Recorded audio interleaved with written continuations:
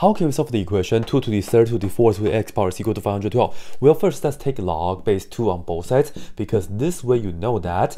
this and that will cancel, and then we'll just get 3 to the fourth to the x power is equal to, what's log base 2 of 512? Well, this right here, it's the same as 2 to the 9th power, so that this and that can cancel, so we just have 9. And then let's take log base 3 on both sides, so that you can see that on the left hand side, this and that will cancel, so that means we get 4 to the x power is equal to, this 9 is the same as 3 to the 2nd power, so that this and that will cancel, so we just have 2. And then let's take log base 4 on both sides, so that you can see that the left hand side, this and that will cancel, and then 2, it's the same as 4 to the 1/2 power, so that this and that can cancel. That means x equals 1/2, and then we are